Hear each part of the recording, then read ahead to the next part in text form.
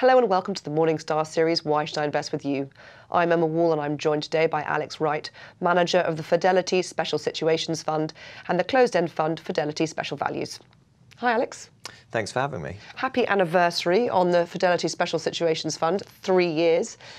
It has been an interesting 3 years if we look at the backdrop for the UK, and as an all-cap fund you can go up and down the cap scale. One of the notable absences from the portfolio has been commodities, where people have lost a lot of money and then more recently made a lot of money. Why have you chosen not to include commodities in the funds? You're right, my exposure to the mining side of commodities is very low. It's about 1% of special situations today, and that has been the case for pretty much all of the 3 years that I've been running the fund.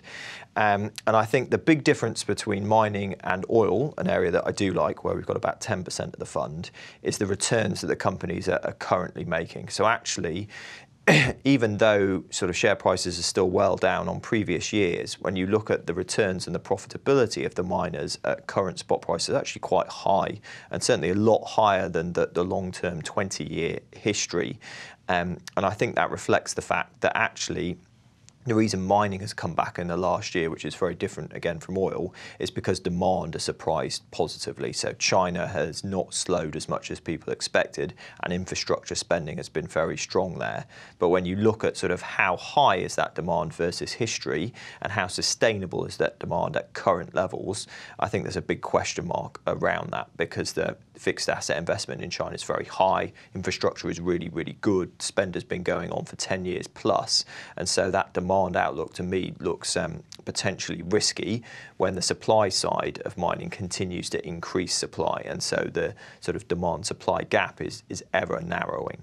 Having a look at those oil stocks then, oil of course has been incredibly controversial space in that this time last year we were looking at bottom lows around $25 a barrel, now sort of 55, 60. Is that your base case for investing? Because of course certain companies can only survive if the oil price sustains those levels. Yeah, so oil is an area that I've had a lot more confidence in, and we've got about 10% of special situations invested there.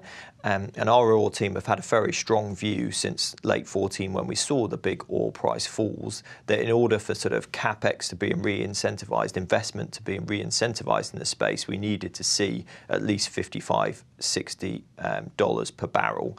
A lot of work around particularly the shale producers in the US, which I think are the global swing producers. So it's very clear that costs have fallen and that these companies can invest at much lower oil prices. But when you look at the global picture, what I'd like to see is the big falls we've seen in supply because of those cuts in capex really righting the demand and supply balance.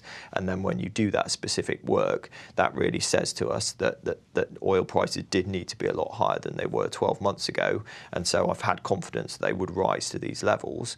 And the equities still look very attractive. Even though the oil price has increased and share prices have done well, you're still seeing sort of big dividend yields coming out of the majors, very good valuations from some of the smaller cap stocks. The nature of a special situations or special values fund is that you quite often have controversial sector exposure, controversial name exposure, and from commodities, which everyone loves to talk about, to financials. You're more positive on financials, aren't you, where some people are still keeping them at arm's length? Yeah, so in fact, the entire time I've been running money since 2008, actually, I've had a big weight in all my funds to financials, and that very much continues today in special situations with about 35% in that area.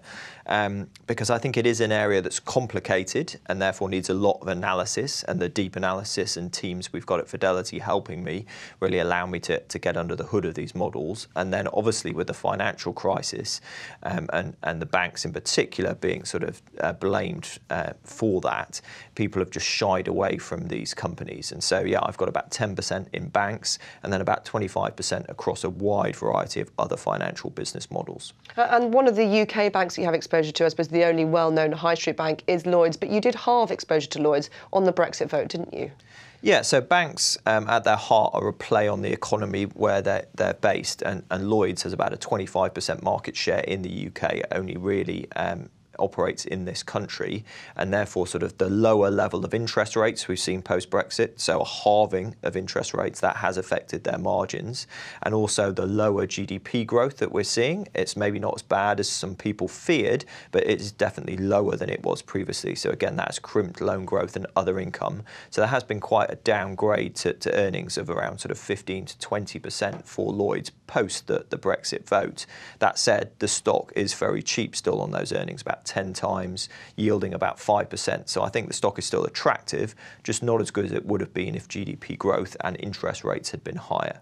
Alex, thank you very much. Thank you. This is Emma Walls for Morningstar. Thank you for watching.